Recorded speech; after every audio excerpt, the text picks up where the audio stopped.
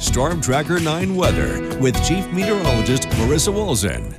Well, I had the lucky chance to go down to Harrison Elementary School in Cottage Grove and talk to the fifth graders there all about weather and even playing some Weather Jeopardy, one of my favorite things to play. And here's a look at all those students. They also got our new StormTracker 9 weather books there, and I hope they enjoyed the presentation. Got some great questions from them. Now let's take a look at weather across the area, what you can expect as we move into tonight and for the rest of the week. Tonight it is cold, especially into Central Oregon, where we're in the low to mid 30s at this hour. Both Sun River and Bend. Not much warmer in the Willamette Valley, where we are looking at the upper 50s in both Corvallis and Eugene. Warmer though into the Umpqua Basin and out along the coast, where everyone is looking at the upper 40s, near 50 degrees. Taking a look at StormTracker 9 satellite and radar, plenty of clouds moving across the area, and yes, it does look like we have some light showers over the past couple of frames. However, none of that is making it down to the ground just yet. That will change as we get into later tonight and into tomorrow morning, where we are expecting some drizzle with this weak front. At least it's weak for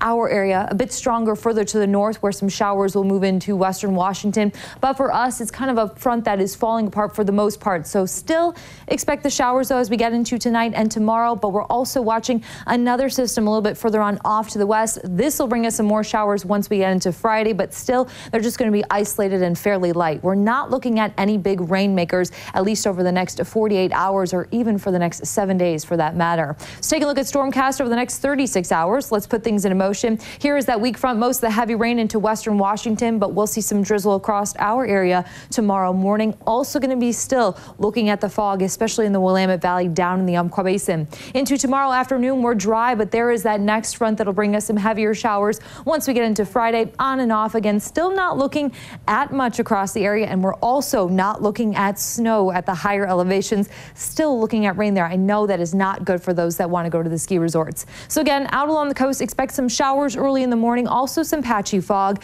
Mostly cloudy skies for the afternoon with highs in the mid to upper 50s. The Umpqua Basin, you're looking at the low 50s tomorrow, some fog in the morning, otherwise going to keep things overcast. However, we could break out to see the sunshine, a lot like what we saw today after 11 o'clock, seeing the beautiful blue skies in the afternoon.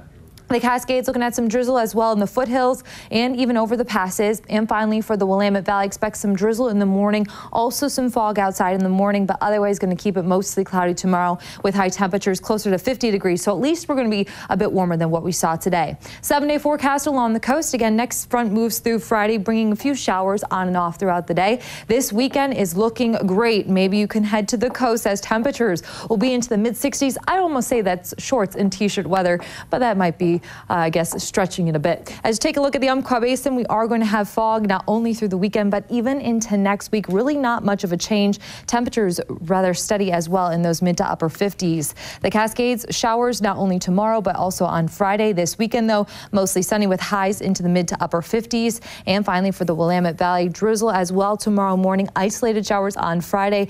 Foggy skies return for the weekend and into next week, but we stay mild with highs in the 50s and lows in the low 40s.